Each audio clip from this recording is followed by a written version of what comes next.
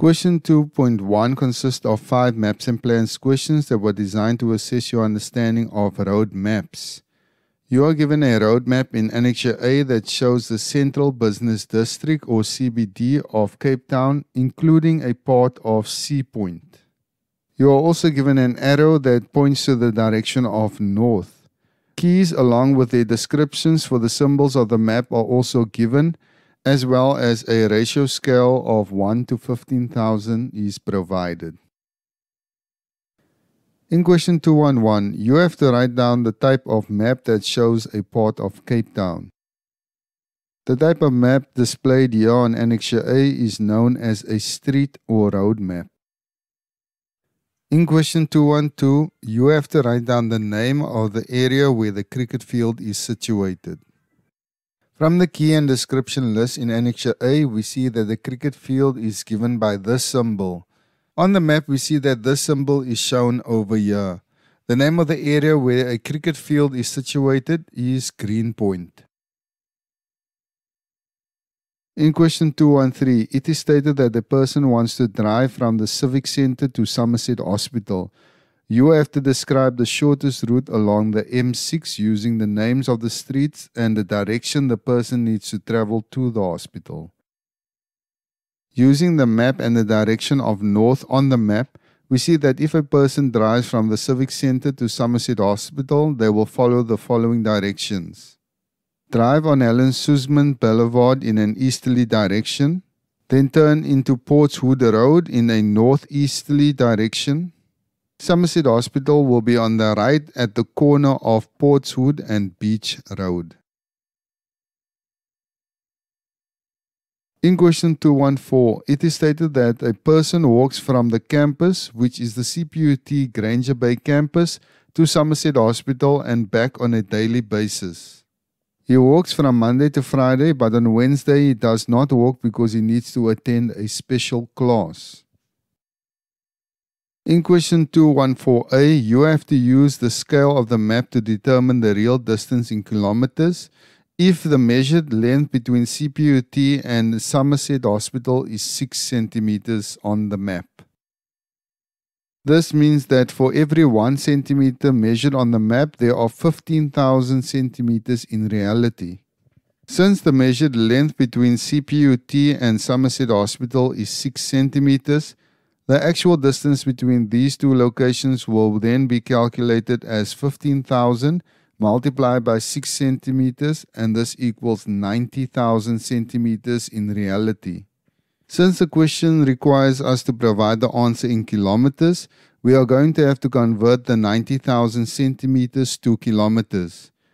We should remember that there are 100,000 centimeters in 1 kilometer, so 90,000 centimeters will equal 90,000 divided by 100,000 centimeters per kilometer, and this equals 0.9 kilometers. So the actual distance between CPUT and Somerset Hospital is 0.9 kilometers. In question 2.1.4b, you are instructed to calculate Tando's total weekly distance in kilometers. Since he walked from campus to Somerset Hospital and back on a daily basis, he will walk a total distance per day of 0.9 kilometers multiplied by 2, and this would give us a total distance per day of 1.8 kilometers. Since he walks from Monday to Friday excluding Wednesdays, he will walk a total distance of 4 days per week. So the total weekly distance will be equal to 1.8 kilometers per day multiplied by 4 days a week, and this equals 7.2 kilometers per week. Question 2.2 consists of 2 maps and plan questions and 1 probability question that were designed to assess your understanding of seating plans. You are given a diagram in Annexure B that shows a seating plan of Cape Town Stadium. You have to use Annexure A as well as Annexure B to answer the questions that follow. In question 2.2.1, you have to determine the direction in which a person will face when leaving through entrance 3, and you have to provide a reason for your answer. From the seating plan on Annexure B, we see that if a person exits the stadium through entrance 3, they will be facing the V&A waterfront. Now on the map on Annexure A, we see that Cape Town Stadium is located here and V&A waterfront is located here. Using the direction of north given on Annexure A, we know that east is to the right of north, west is to the left of north, and south is in the opposite direction of north. So if a person leaves Cape Town Stadium and they are facing the direction of the V&A waterfront, they will be facing in an easterly direction. So the correct answer would be east. In question 2.2.2, you are instructed to determine the probability as a percentage of randomly trying to get a seat in blocks 401 to 403 if all the seats in the stadium are available to be used. From the key given on Annexure B, we see that a block number is given by this value, while the number of seats in that block is given by this value. So the total number of seats in block 401 to 403 will be 390 in block 401, plus 390 in block 402, plus 286 in block 403. This will give us a total number of seats from block 401 to block 403 of 1066. Also in Annexure B, we are given the total number of seats per entrance in the stadium, with the total number of seats in the stadium being 52,286.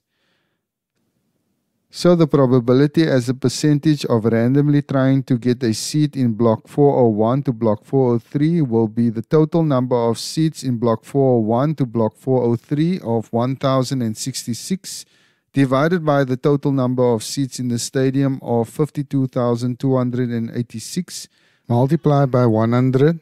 And this will give us a probability as a percentage of 2.04%.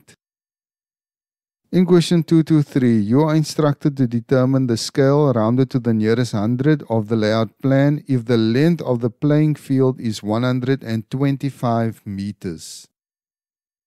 The first step in determining the scale of the layout plan is to determine the map length of the playing field in centimeters or millimeters. Here I choose to measure the map length of the playing field in centimeters. Using a ruler, we measure the length of the playing field to be approximately 8.5 centimeters. This means that 8.5 centimeters on the map equals 125 meters in reality. Next, we are going to either convert the 8.5 centimeters to meters or the 125 meters to centimeters because the ratio scale has to be written with the same units. So we choose to convert the actual distance of 125 meters to centimeters. Now we know that there are 100 centimeters in 1 meter, so 125 meters equals 125 multiplied by 100 centimeters, and this equals 12,500 centimeters.